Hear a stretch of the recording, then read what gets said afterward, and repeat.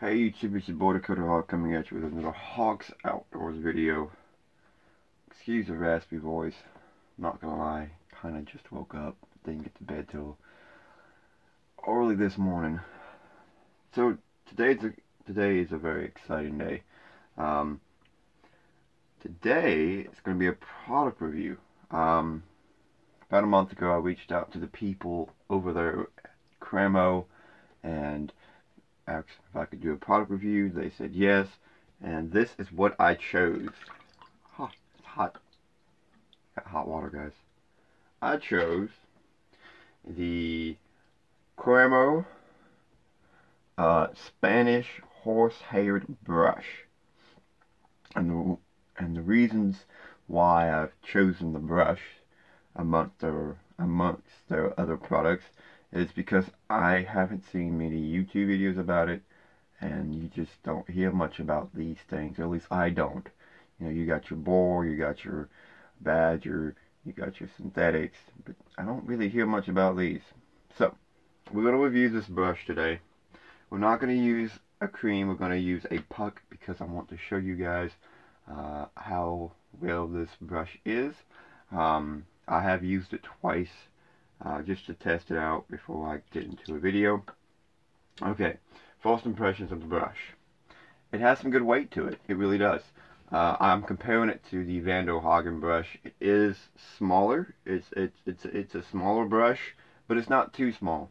I thought that it was going to be too small, but no. It actually, I mean, I got big hands.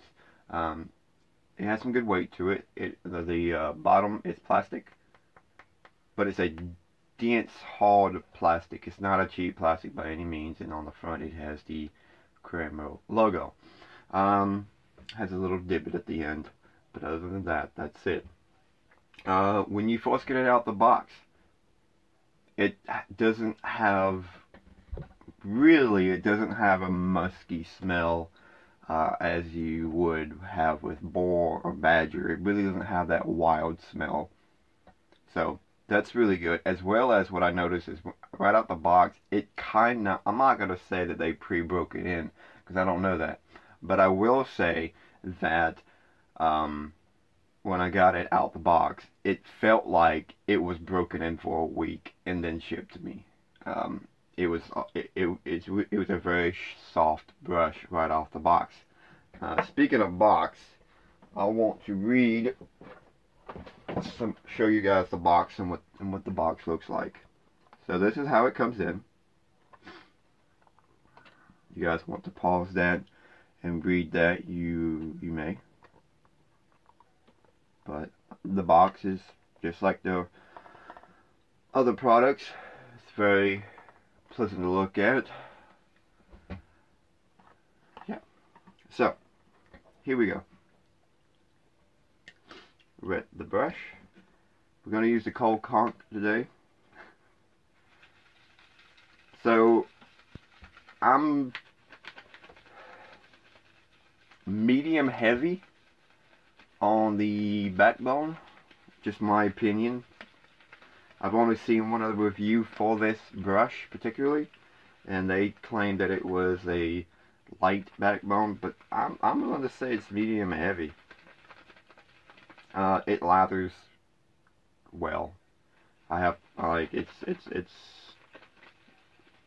more stiffer. I believe that it creates a better lather than what the Van der Hagen does. Now, note, granted, yes, they sent me this to review, but I'm not gonna lie to you guys. If I didn't like it, I'll tell you guys. But I was actually impressed by this brush. To be honest with you, and I watched the other guy's review while I was waiting for this to get to me. I didn't think I was gonna like it. So I was really shocked about the quality. The quality is actually, it's really good. And the feel, and overall, it's just a really good brush. So, I'm going to burn my fingers and my face to get water on my face. It's really hot. I don't know why I make the water so hot, guys. Good Lord. Okay. So,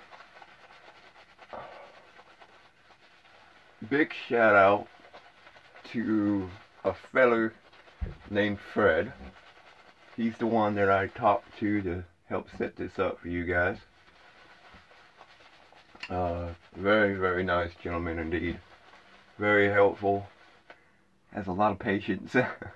Fred, if you're watching this, brother, I appreciate it. But yeah, I mean, it's a very, very good brush. You know, normally, or at least what I thought is the smaller brushes have like when you push, they'll like automatically go flat. There's no backbone.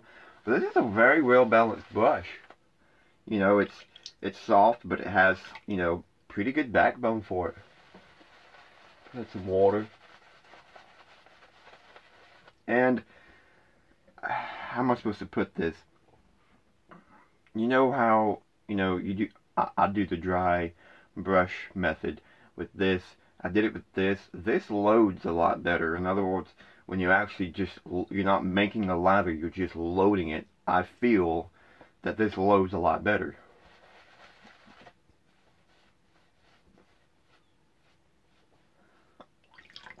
Alright, we're gonna make a hole in the middle. Add some more water.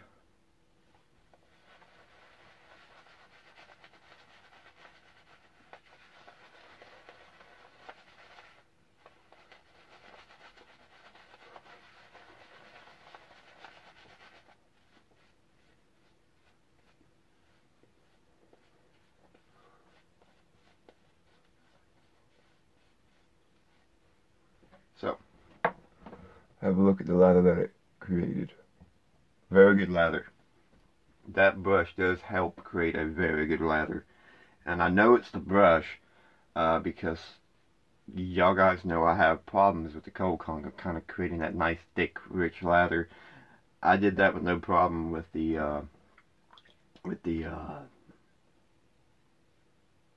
Cremo brush. That's hot. That's a hot blade. So let's go.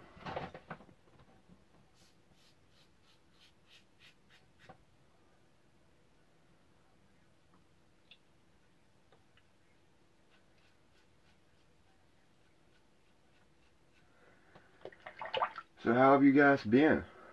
What you guys been up to?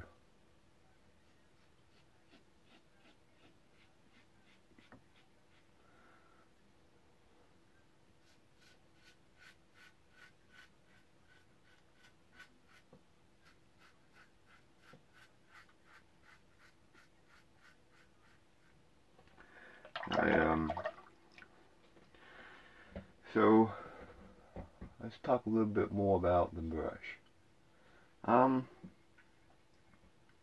But yeah, those no scent whatsoever.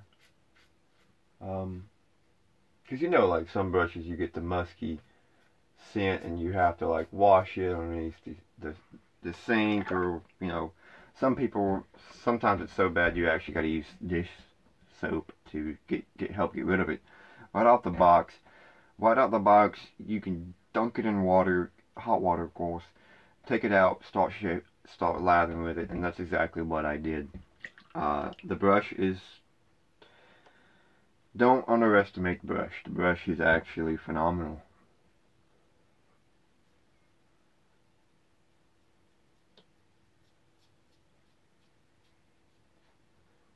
Feel my face. Not bad. Alright, gonna go for another pass. And another reason why I like this brush, because it has a smaller head on it. This has a very broad head. This has a smaller head. And for those who hate getting shaving cream up above your, or underneath your nose, you don't have that problem with this brush. It's small, but it's like a medium, like a small medium. So it's the perfect size to get into areas, and it's so nice. It is. It's definitely a better brush.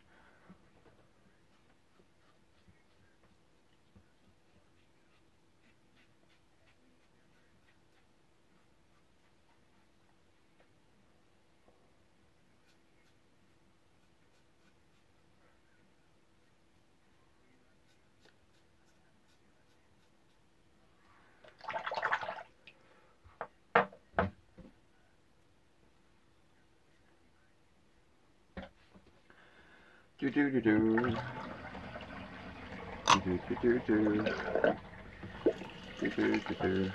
And I still had like 2 shades left on this brush.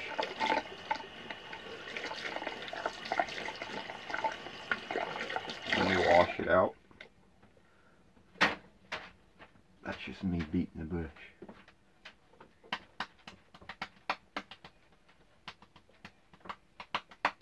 Alright.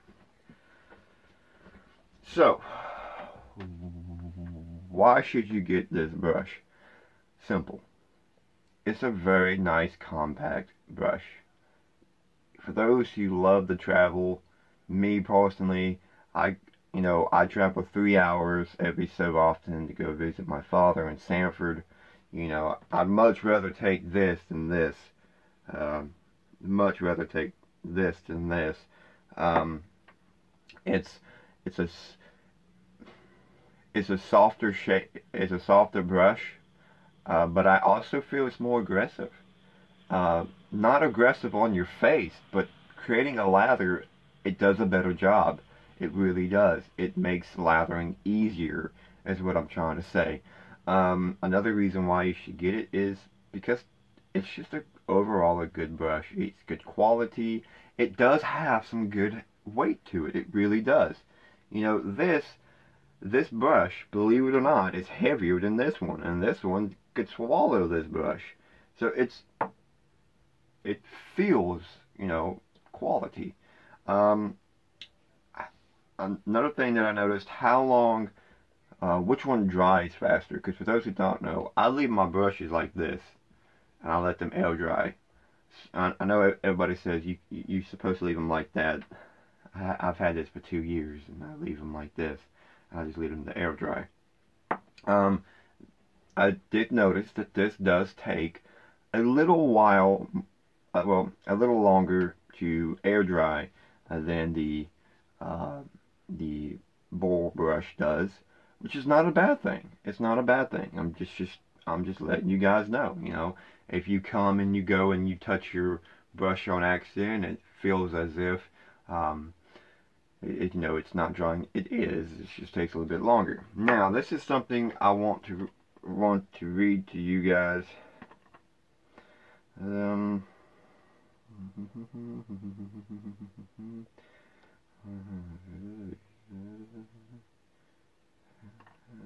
It's here. Let me see if I can't find it.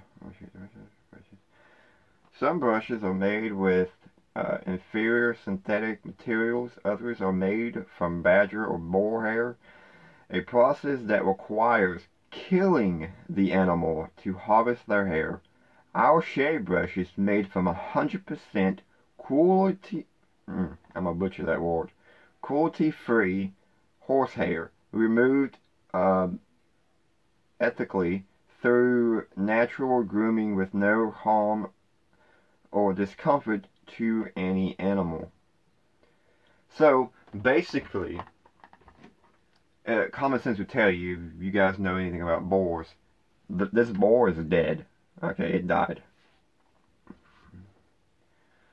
Because Cremo is just an absolutely amazing company, I still stand by them today.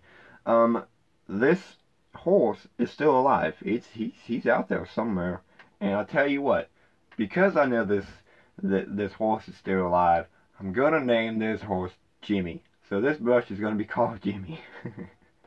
But yes, this is a cruelty-free brush, and for some of you guys, y'all don't really care, but to some of you, you really do care. That's why you guys don't actually buy natural brushes, because you guys know that the animal would have to die. It's a cruelty-free brush. Basically, if you guys don't know, if you've never brushed a horse, it's just like human hair. You get a couple.